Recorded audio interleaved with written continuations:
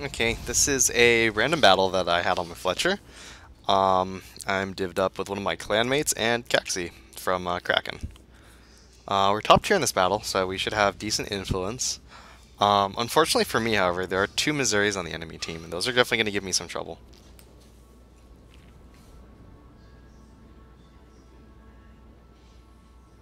So I chose to do a replay commentary of this match because a lot of the times playing DD is very reactionary. Like you see an enemy push, and you go in front of it, you blunt their push. Or you see the enemy battleship is like unprotected. He's kind of alone, doesn't have a DD screen. You can go torp him. In this case, I am playing a lot more aggressive because we start off with a heavy ship disadvantage, and I do that because if I don't act on my window of opportunity just at certain times, then I think I would have lost the game. This kind of shows how if the windows of opportunity don't come to you, you can kind of make them happen, if that makes any sense. First thing I do is go for B. Since I am top dog in this match, I can outspot both the Ognavoy and the Sims, and the Yugamo does not really pose a gun threat to me. So I'm going pretty aggressive into B, even though I don't have too much support.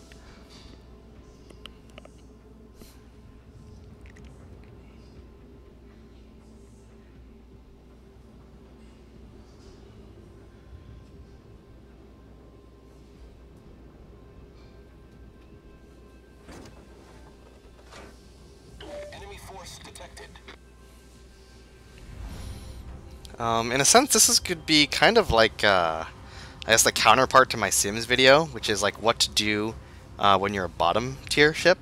Like when you're a bottom tier ship and you're a really weak ship in a nasty matchup, you have to wait for the opportunities to come to yourself. Because if you don't, you just die. You throw away your ship. But when you're top tier in a matchup such as this, it doesn't matter if your team is just actively trying to throw as hard as they can. You can force the opportunities to come by playing aggressively and using the advantages that your ship has over a lot of the other ships on the field.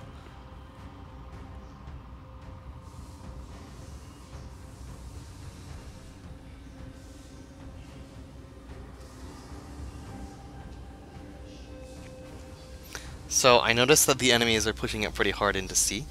So I think after I take B, I'm going to head in that direction. I get B completely uncontested, which is nice.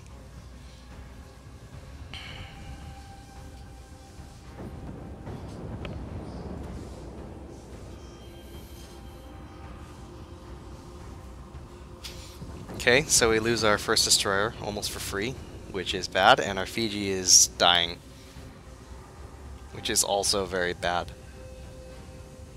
So immediately we're just down two ships right off the bat. And they're getting control of A, and they're also getting control of C. So just immediately right off the bat, this is, if nobody does anything drastic, this game is going to be a loss. Luckily, however, we are going to get their Missouri. Seems like he pushed up a little bit far.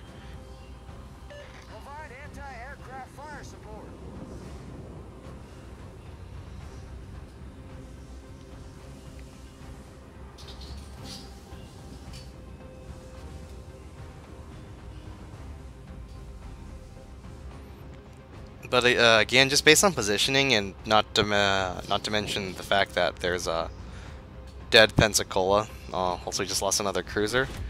I know I have to do something drastic, because if I just wait for the opportunities to come to me, like I did in my Sims video, we are going to lose this game. The window of opportunity for carrying in this game is definitely small, and it has to happen very, very soon, or else they're just going to steamroll us. So here's what I do. I notice the last spotted position for the DD on the enemy team, and I suspect that he's still going to be close to his smoke when it wears out. And I don't fire my torpedoes because I know his smoke's going to run out. And right there he is. I catch him out. He was not expecting to be spotted. He thought, you know, his smoke would wear out and he could just back away completely undetected. But since I was there, I'm spotting him, he's completely screwed. So we take one DD back.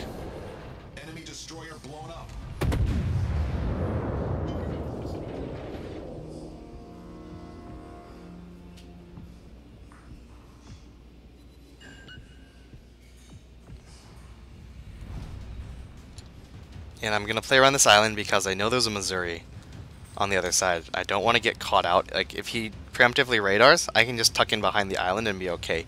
If I make a move to go out... Oh, I actually spotted again. And there's the Ognavoy. I guess he just wasn't aware that I was here or something like that. Because, again, he gets caught out super hard.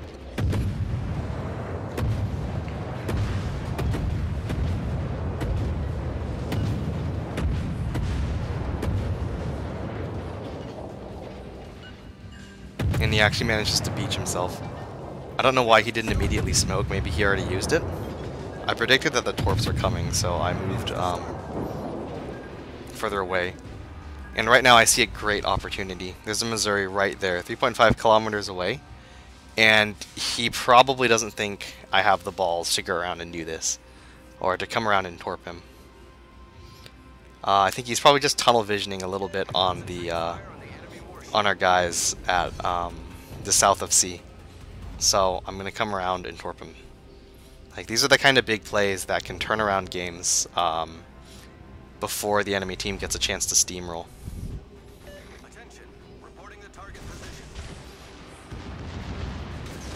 And I actually screw up quite a bit here. Luckily for me, this Missouri's completely toast. I definitely screw up a bit. With hitting the island, I had to blow a smoke basically for nothing. North Carolina. Over there. Since I have nothing else to shoot at, I might as well just see if I can light a fire or something.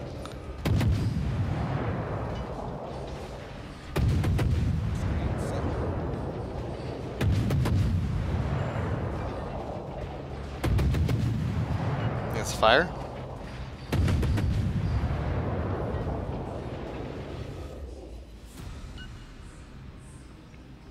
I think I kind of just want to stay around here until I get more vision of what's over there.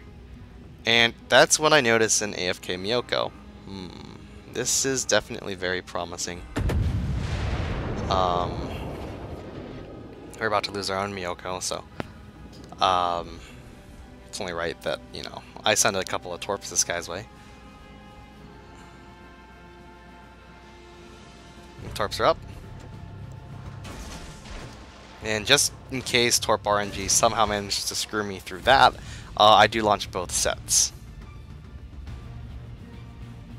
All stations reporting the position of a strategic target.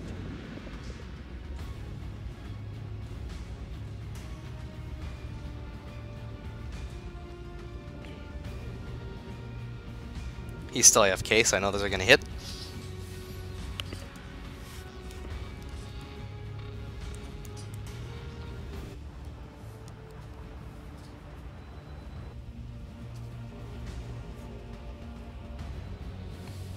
And what I want to do is I want to ambush the NC.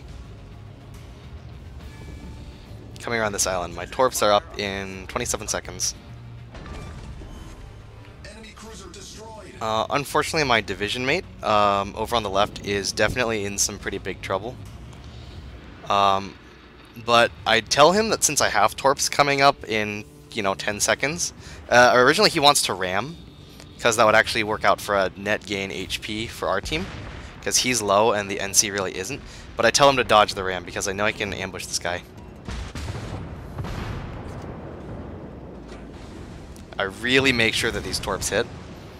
I really, really don't want to miss. So I just hold on to them just for an extra second to make sure he isn't making any drastic maneuvers.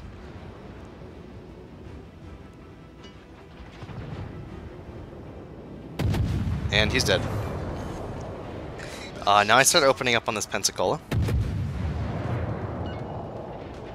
which is just completely not even focused on me, so I'm just gonna try to DBM him down. And I figure he's just completely dead, because my division mate in the Missouri has pretty good aim, so I figure he's just dead next salvo. So, what I do here is I actually turn back in to get all my guns on target, just do a little bit more damage, right? But unfortunately, he doesn't die. I think Discrusion kind of screwed my battleship division mate, so now I'm turned in, And the Pensacola has guns on me at 6 kilometers, and I figure it's a Pensacola, he'll die for the next salvo, and you know, he gets overpens, or he gets overpenned a lot. No citadels, no normal pens. And I don't want to blow a smoke because he's only on 549 hit points, but you know, finally he's dead.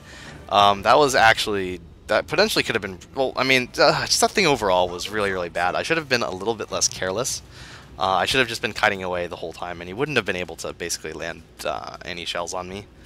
I just think I just got a little bit greedy, because I figured he was completely dead, and he just wasn't, so. Game's still pretty close. They're up caps, but we're up one ship. And since we need to take cap pressure off our team, I'm headed straight to sea cap.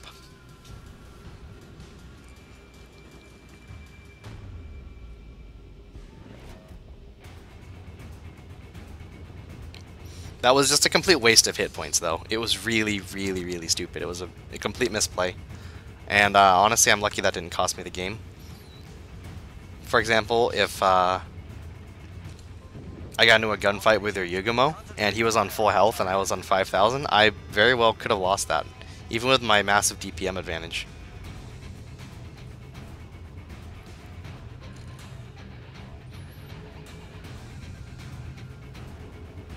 Like if the gun Yugamo had been like came just charging around 3 kilometers away from around a corner or something, I wouldn't really have an answer to that, because I'm on such low health.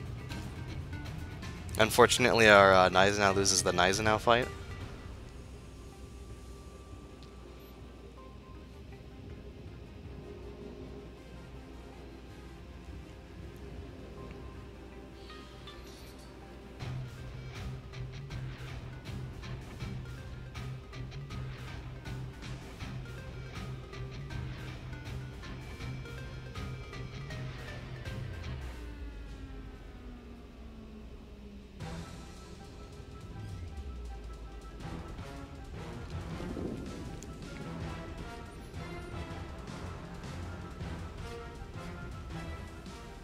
Enemy Hipper's right there. He's almost dead.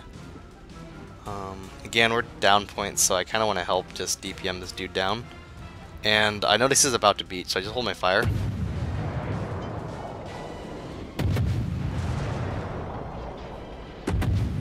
And this is actually the second part where I derp up.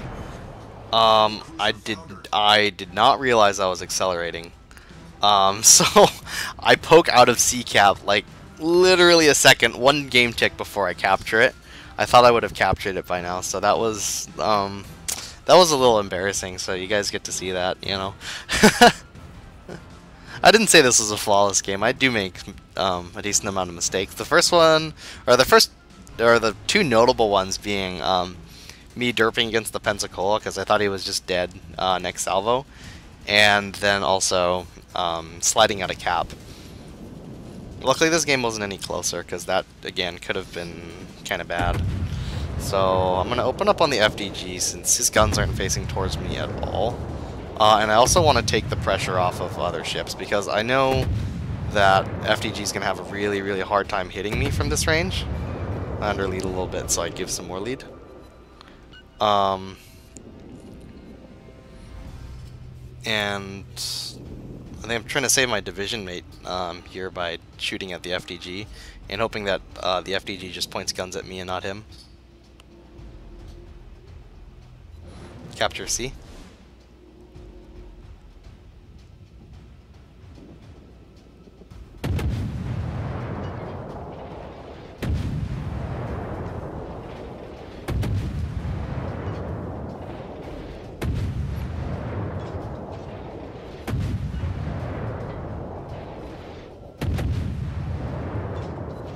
Unfortunately, I was not spotted at any time.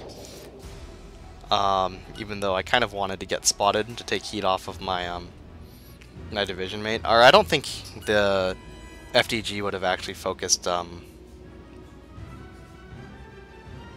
me over my division mate at that point, because he was so close. Now, since he's burning, I just back off, because I don't want to risk getting deleted by a very lucky salvo.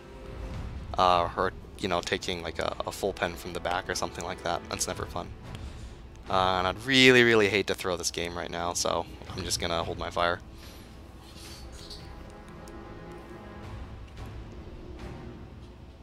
I really would have liked to help my DM Donskoy division mate a little bit more, but I just wasn't in a position to do so.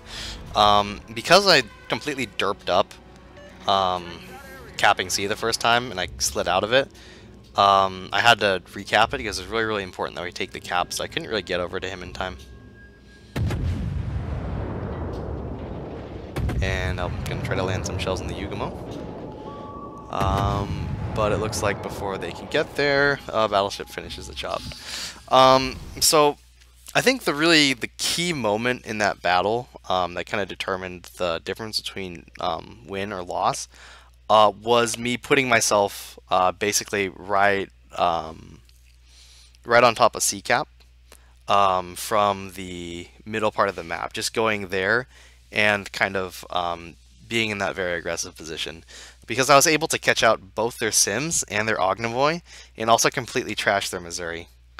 And that definitely turned it around. So when you're in a top tier destroyer, or just in a top tier ship in general, and you know you see your teams just losing really poorly off the bat, sometimes it can definitely be worth it to make a really risky, aggressive play.